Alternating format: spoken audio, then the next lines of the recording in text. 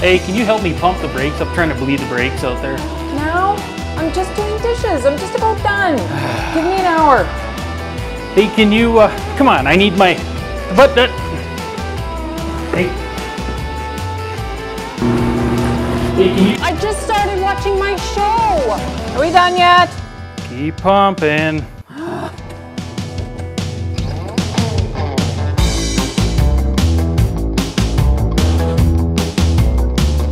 Sponsored by TRE 4x4BC and Strikeforce67.ca, the official Canadian home of GoTreads, Canada's professional traction tool.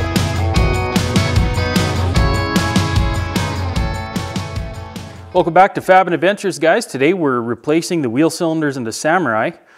And when you do the wheel cylinders, you know, you got to take the brakes apart. You got to break the brake lines off the wheel cylinders. So that means bleeding the brakes, and it's a pain in the butt bleeding brakes by yourself. So I got on the internet and I started looking for ways, you know, the one-man brake bleeders and blah, blah, blah. And I came across this thing on Amazon. It's called a reverse brake bleed system. Hopefully you can see that. And basically what it does is you bleed the brakes in the opposite direction. You attach this to your brake bleeder on your wheel cylinder and you pump fluid from your brake fluid container. You pump it backwards up to the master cylinder and you push the bubbles out. And that's their theory, is that the bubbles want to go up anyhow, so you push it backwards. So there's guys that are saying, oh yeah, you can bleed your brakes in 30 minutes with this thing and blah, blah, blah. It's awesome. You know, all the reviews that you see on Amazon, awesome, this, blah, blah, blah, that. But you also see that they're flimsy and they break easy, and it's a gimmick. We're gonna give it a go and try it out, and we're gonna just see if it's actually the way to go.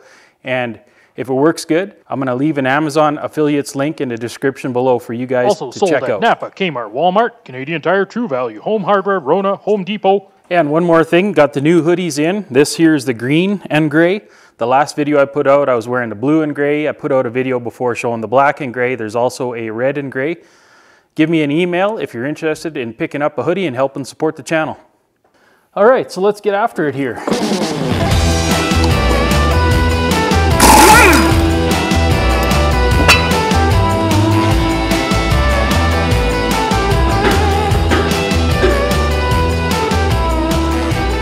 All right, so I forgot to put my mic on when I described this before. I put the mic on now, I'll describe it again. So for those of you guys that don't know, this is your wheel cylinder. It's a brand new one now. There's the old one that I took out. So when you step on your brakes, you press on the master cylinder, it creates pressure in a piston in there.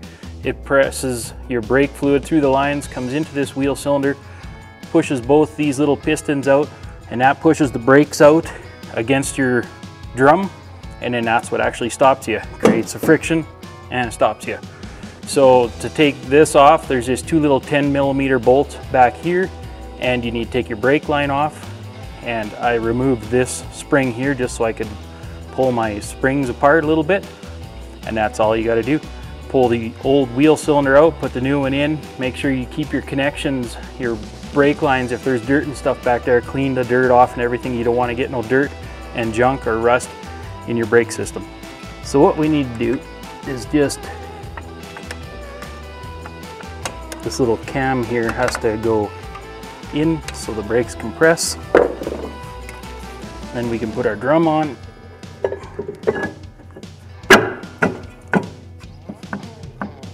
Pull him on with the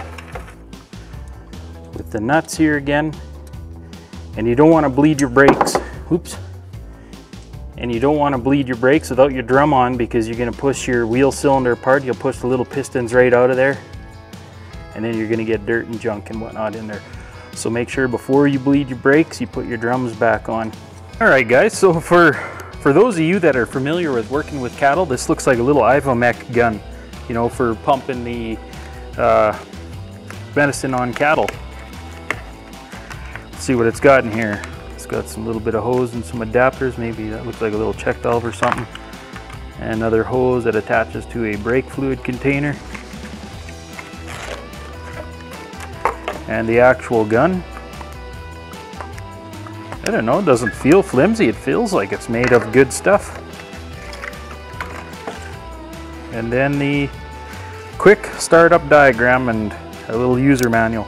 I'm going to have a read on this, and then I'm going to show you guys how to do it.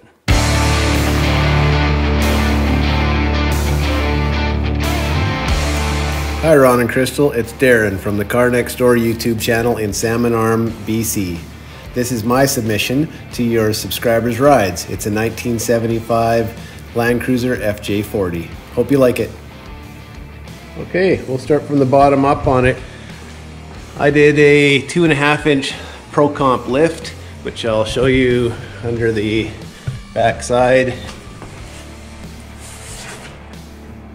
Pro Comp lift and Pro Comp shocks, just to get it a little bit off the ground. Riding on 33 inch KM3 BF Goodrich tires and original rims and hubcaps. The rims were a little skinny, so I'm pretty happy that I picked a skinny tire to fit on them. Lots of traction. Not on ice, definitely on snow and mud though. These things dig. The bumpers were installed and fabricated by the original owner. He worked at a mine, so there's some mine belt material on there to help push. Same thing on the back, on the bumperettes. Some funny rubber material there. Debating keeping it on.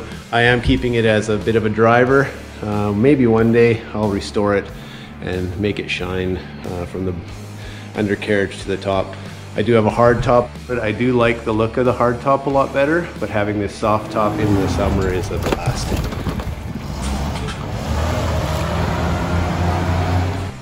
I had a friend of mine build me this tailgate.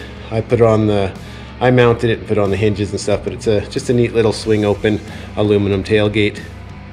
I hooked it up to the rear tire swing arm. Interior in this thing is in excellent condition. Original straps holding on the booster seats. Roll bar is in unreal condition.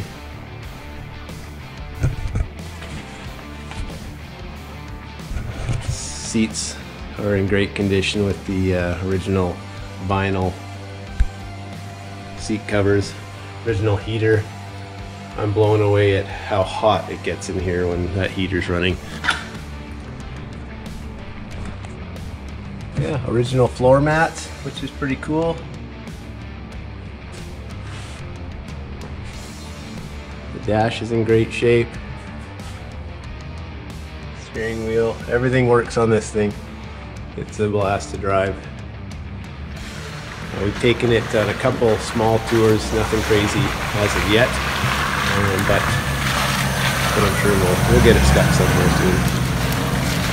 I'll pop the hood here for you, and we can take a quick look under the hood and see what I did for the engine. The hood's out of alignment a bit, so I have to crawl up here to give her a good pull as I open it up. Nicest thing about working on these and old CJs is it's right to the back. It's great. So I completely rebuilt the motor. I painted the block a light blue, and that's not stock, but it helps to capture any leaks and stuff like that. I put in an HEI distributor instead of the old points and electronic ignition that it had originally. I also put in power steering. I just put in the power steering. In order to do that, I had to relocate the alternator down here because of the power steering pump that I got mounted where the alternator was. New rad, new master cylinder for the brakes, new master cylinder for the clutch. I just did that the other day. One more thing I wanted to show you inside the interior of this. You may have one on yours too, I'm not sure, but in the glove box there is a small socket right in here at the very back, and that is pretty cool. It is a 12-volt socket, and it is to feed power to this factory trouble light. Everything with this Land Cruiser from stock I'll do a better video on it, but I'll show you everything that it came with. It came with the original treble light. It's got about a 10-foot cord on it, and yeah, it plugs in to the back here of the glove box. There's your treble light. It can reach pretty much all the way around this truck. Go hang it on under the hood, under the dash, wherever you might need it, on your back, in the mud, underneath the chassis.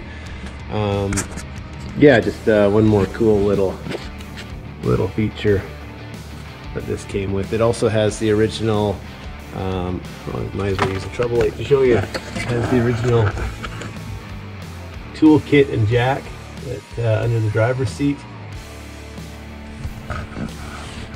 I don't think I'll use that, but at least it's there. It's kind of a neat piece if I ever want to show anybody the truck. Okay, so I read through the manual. I think I got her kind of figured out what we need to do. So it comes with a couple of adapters. There's like a small adapter and a big adapter to go onto your brake bleeder. And this is the one that came out of the old wheel cylinder. So the big one goes on pretty decently. The small one actually goes on real nice and firm. I think I'm going to use the small one. And then we put this together. You put this tube into the gun.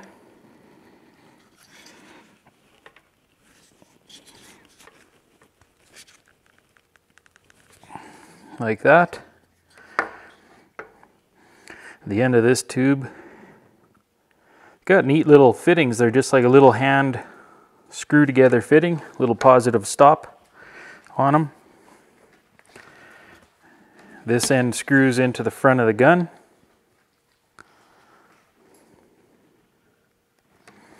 Just like that. And then where you pump the fluid out to your brake cylinder, you just screw this little elbow on. And that's all there is to it. Then you stick this into your bottle of brake fluid and pump away. So what they say is to suck the fluid out of your master cylinder and just pump it into a waste container. Make sure you get all the air out of the system, like pump some new fluid through the line, through the system. Make sure you don't see no air bubbles. Then you're ready to go. Hook it onto your wheel cylinder. Undo your brake bleeder there just a little bit and pump. They say 3 to 10 pumps should be enough to do it. So let's go have at her. All right, so here's the old master cylinder. Take him off. I lost a bunch of fluid just when I pulled the lines off the brake wheel cylinder, and there's just a little bit of fluid in there, so we'll kind of try and suck it out of there and see what happens. So the end of the hose that normally would go into your jug. Okay, so what we're going to do is we're going to put this in the new bottle, push it in there so it hangs in there real good. And then we're going to squirt this into the old brake fluid bottle, which has fluid in it. And we just want to get all the air out of this system, just like that. Now we put her onto the back. Now you squeeze your handle just a little bit, make sure the fluid comes out. Now we'll just reach back here and we'll crack open our bleeder, just like that, and slowly give her 3 pumps.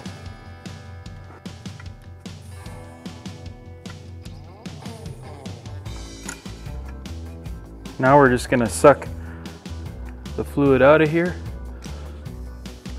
so we can make sure we get a good bleed on the other wheel. Alright, now we're going to go and pump fluid at the passenger rear tire. You should be able to watch the fluid come up in the master cylinder. Here we go. 1, 2, 7, 8. Now we'll check the brake pedal for how hard it is.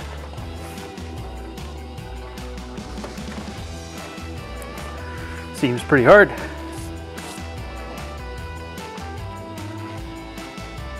I think we'll just suck some fluid out of it and bleed them one more time and we should be good. All right guys, so if you've ever bled brakes by yourself, you know how much of a pain in the butt that is. I mean, you can't do it by yourself unless you have one of them one-man brake bleeders or the vacuum style or whatever. This thing worked great. I have no problems with it. It worked just like it was supposed to do. It doesn't feel cheap to me. Pushes the fluid just fine, sucks it out of the master cylinder just fine. It doesn't feel like it's gonna break on me anytime I'm squeezing it. Would I recommend it?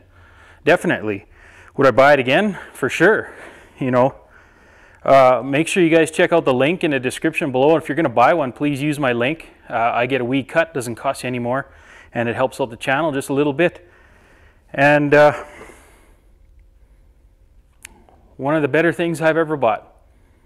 So thanks for watching, guys. We'll catch you guys next Friday.